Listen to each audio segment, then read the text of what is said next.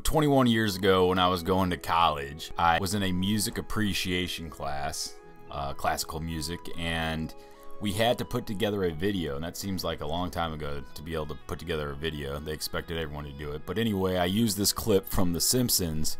Homer hits the ball, cracks the dome, and the ocean falls in from the sky. Anyway, I thought it was awesome. It turned out really good. I got a C- on it.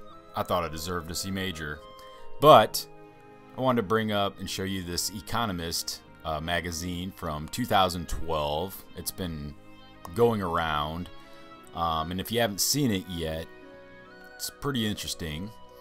I'll just kind of show a few highlighted areas.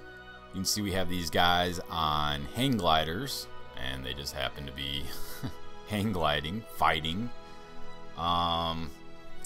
And a couple other things that stuck out to me. We have the devil. He's standing next to the climate change, but what's in his hand is the foreseen future of what is actually happening in front of him.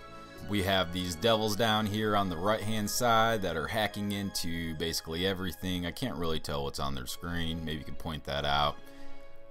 Here we have the American Idol. We have the India and China just smokestacking like crazy, collecting all the hazardous waste and sending it over to America to add to our water supply to strengthen our teeth.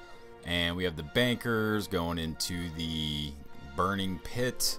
Back here we have the, I don't know what this is exactly, if it's I don't know, but it looks like it's sinking, possibly in some type of mud. We have this guy, this guy, he's playing with his rockets.